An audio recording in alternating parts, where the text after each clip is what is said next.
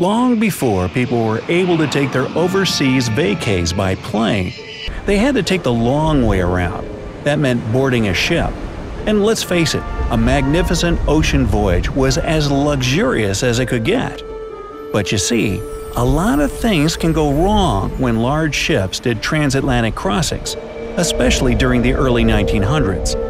The passengers weren't aware of the dangers at the time, at least not as much as the sailors and crew members. And luckily enough, some of them survived to share their harrowing stories. But I'll get back to that.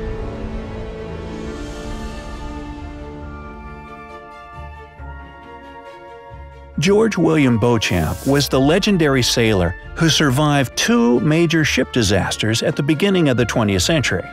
He was unlucky enough to experience these disasters firsthand, both on board the Titanic and Lusitania. Yet he was lucky enough to survive both. Or maybe he was a jinx, who knows? We'll let the conspiracy theorists do that one. Here, we'll assume that he was just in the wrong places at the wrong times.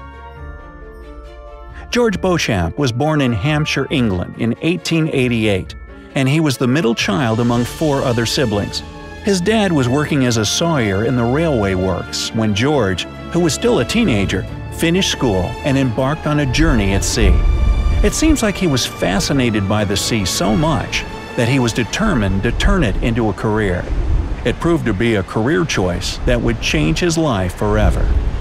For a while, he worked at the Union Castle Line, which was a British shipping line that operated a fleet of cargo ships and passenger liners between Europe and Africa. After that, he worked for the Royal Mail Ship. And get this, before that time, RMS stood for Royal Mail Steamer, which indicated that the Titanic was also constructed to carry mail. That's probably why it also had a huge mail room and a post office in the decks. Fascinating, right? Now, back to our story. This later position was the one that would change his life, and it was at the White Star Line. George was really looking forward to working on board the unsinkable ship that we all know as Titanic. So he did everything in his power to get the position. You see, he applied for a job as a fireman, and he listed all his credentials in the application as well.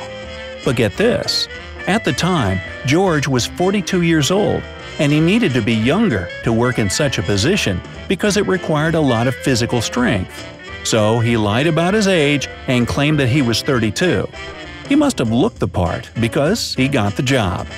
He would be earning about $7.50 a month. If you're wondering how much that would be today, it's close to $850. On April 14, 1912, at the time of the famous collision, George was on duty.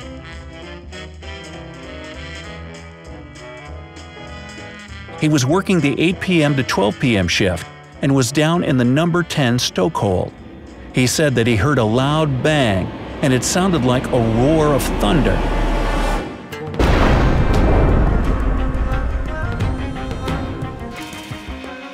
Not even a minute passed, and he and his colleagues were given orders to stop.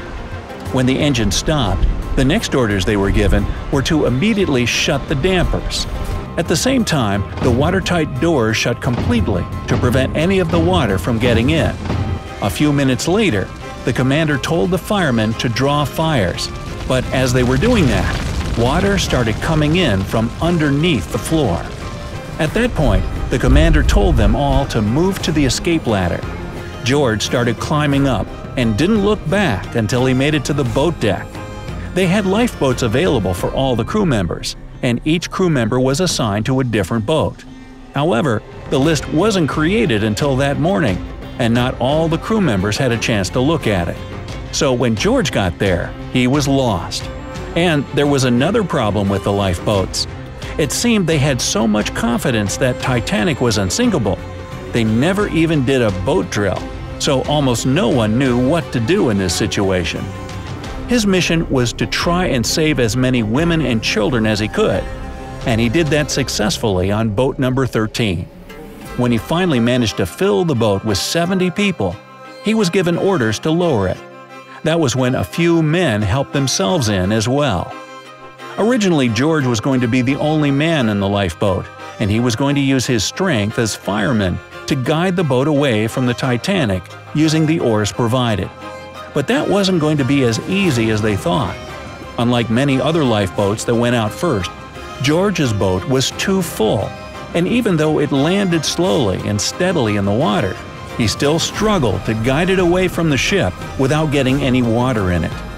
The men who boarded the lifeboat right before it was lowered to the sea found more oars and helped in distancing the lifeboat away from Titanic to stop it from taking them down with it. They managed to get away from the sinking ship, but not by far. George recalled that they stopped rowing once they felt they were at a secure distance. George and the passengers on the lifeboat looked to see if there was a compass on the lifeboat, and there wasn't, so they didn't know where they were or in which direction to head. Now we all know that Titanic sunk at 2:20 in the morning, but the Carpathia, which was the ship who came to their rescue, didn't pick up George's boat until 9:50 the next morning. That means they were floating in the water for more than 7 hours. His boat was amongst the last ones to be picked up out of a total of 13 lifeboats filled with people. George had had working experience at sea for more than 10 years when he boarded the Titanic, and when the unfortunate event happened, he thought it would be the last time he'd have to deal with such a tragedy. But boy, was he mistaken. The next ship that George was a crew member on was the Lusitania, and it would also soon face a catastrophe. It was built in 1906, and by 1915 it had made 202 trips across the Atlantic. On May 7, 1915, the ship was close to completing its 202nd journey from New York to Liverpool and was about to receive its first and last hit. There were 1,266 passengers and 696 crew members on board. The Lusitania was traveling parallel to the south coast of Ireland when it was spotted by a German U-boat at 2:10 in the afternoon. Walter Schwieger, who was the commanding officer of the U-boat, gave the order to fire a torpedo at the large ship because they believed that it was carrying military hardware to Europe. Even though the ship was going fast, it wasn't traveling at full speed and was easily struck by the torpedo on the starboard bow.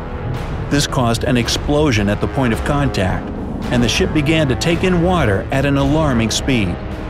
Even though there were enough lifeboats on the ship to save everyone, the situation became chaotic due to the large list of people and how fast the ship was sinking. Less than half of the people on board survived, and among those was George. The Carpathia rescue ship of this story was a British cruiser called June, who heard about the sinking a short time after the ship was struck and left the harbor in Cork to offer help.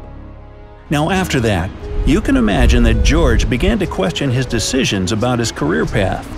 However, his love for the sea and being a crew member on ships remained. So he found the middle ground.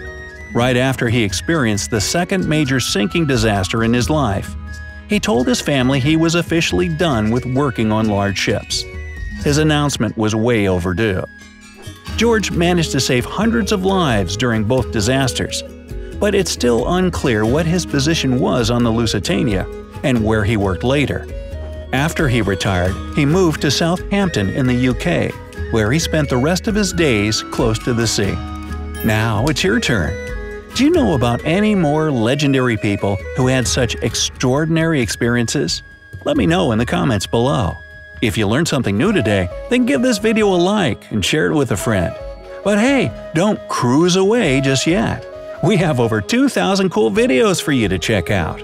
All you have to do is pick the left or right video, click on it, and enjoy. Stay on the bright side of life.